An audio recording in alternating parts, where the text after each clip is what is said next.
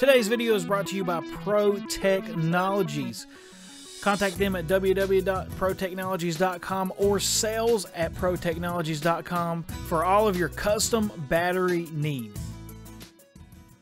So now that we've picked our type of chipset, now we need to look at the features of our chipset. What features of our type of chipset do we need to look for? Now, I've already said we're going to be using the BQ77915 in our application, but what made me pick that over the other offerings from Texas Instruments? What made me go down the path to pick that specific chipset? So I'm going to go through the things that I make sure to have when designing a BMS, the safety features that I want whenever I'm trying to make a safe battery pack, and the features that you should look for whenever you are designing a BMS as well.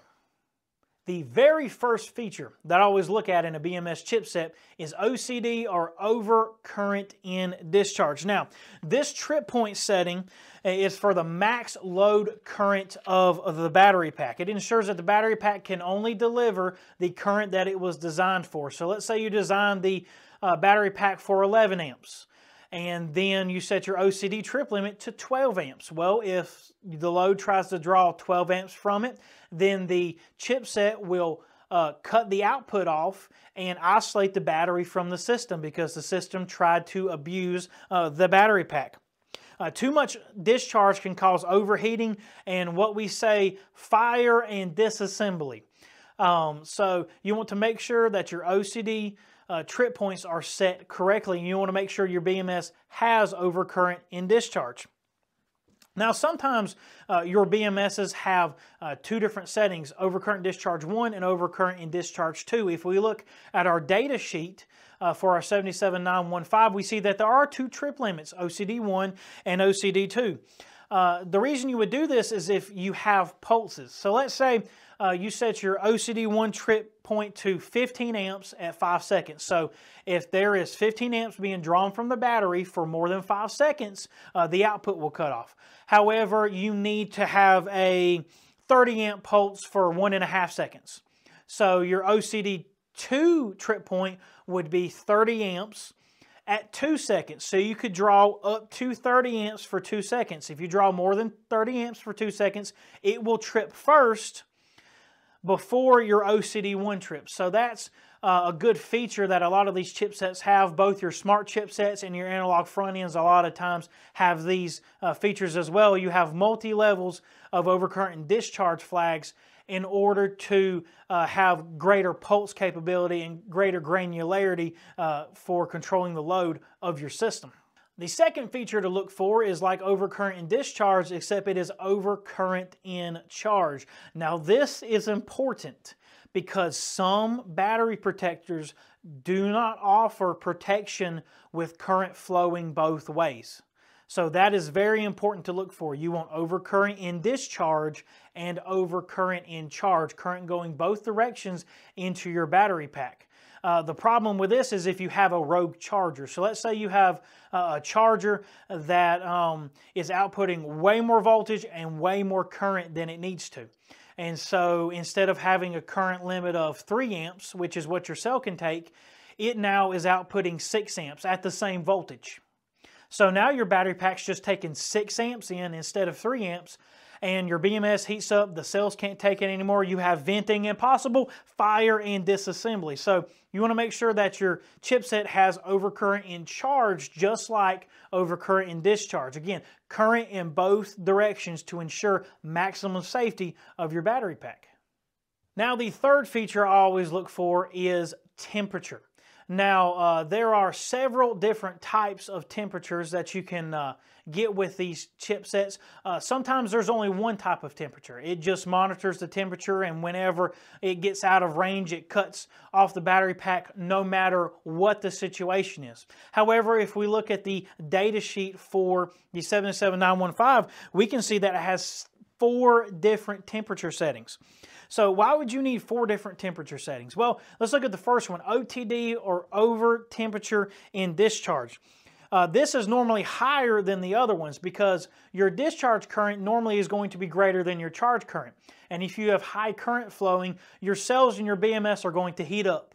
They may not heat up outside of what the safety levels are, but they're going to heat up because of the impedance of the FETs and of the wire and of the board itself. So you don't want your BMS tripping prematurely just because the board heated up 15 or 20 degrees over whatever ambient was. So over temperature in discharge is very important to have if you want that granularity. The same with OTC, or over temperature in charge. Over temperature in charge is current going the other direction. This is normally lower than your over temperature in discharge because your charge current is normally much lower than your discharge current. Now, some of them have a feature like this chipset does, is under temperature in discharge. So if the battery pack is too cold, it will not allow the BMS to discharge. Now, some of your smart chipsets have a feature to where it will ask the device or ask a charger to limit the current during under temperature. This chipset also has under temperature in charge. So if the battery pack is too cold, again, it won't let it be charged. So sometimes if you have a smart charger and a smart battery pack, you're under temperature in charge, you can put your battery pack on the charger and the charger will let a little bit of current flow in order to warm the battery up. That is a little feature sometimes. Temperature is very important. You want to at least have some temperature setting. So whether you have a thermal breaker on the battery pack or you have a temperature setting on the BMS chipset itself, you really want to monitor temperature because that is one of the crucial safety things, especially if you have a rogue cell that's gone high impedance and it's getting hotter than the others and it has the possibility of going into thermal runaway. And again, if a battery pack gets too hot, fire and disassembly. That is the theme of all these features, is fire and disassembly. Now, the last and probably the most important one that I always look at is the short circuit protection. Now, if we look at the 77915 data sheet, it says SCD or short circuit in discharge. Now, this is a very important feature because if the output of your battery pack is shorted, then it has the potential to heat rapidly, for the cells to start venting, for the cells to possibly catch fire and then disassemble, and you have a really bad problem. Also, short circuit arcs can be sometimes hundreds of amps. So in order to demonstrate this for you, I'm going to take this 4 series 6 parallel lithium iron phosphate pack. I'm going to put some wires on it and I'm going to short circuit it to show you what a short circuit is capable of. Now, these cells individually are capable of 80 amps apiece. And if they're 6 in parallel, that is 480 DC amps per short circuit. So let me show you exactly what's going to happen when a big battery pack like this short circuits.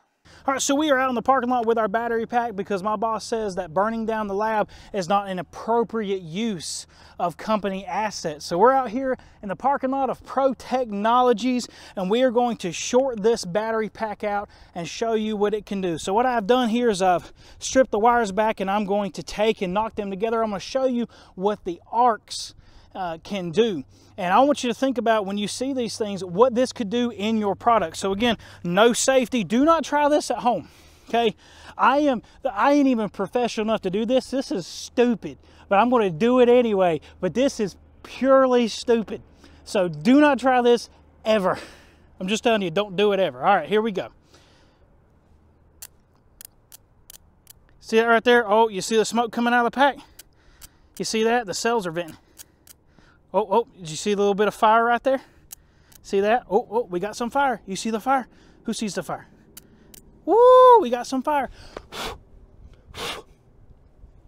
And so what happened there was this cell in the front, this tab in the front got so hot that it lit the insulator on fire. So the cells didn't catch on fire, but it got hot enough to light the insulator on fire. So if this was just a dead short, this insulator would catch fire and then catch your system on fire, and then you would have just a super bad day. So let me go throw this in the safety bin, and then we'll get back to the rest of the video. Thank you so much for watching. I hope you learn a lot about BMS chipsets, the features you need to look for, the different types of chipsets. Now, in the next video, in part 4, I plan to start setting up the BQ77915. Now, there are a lot of things to consider when setting up a BMS. We have to pick our output FETs.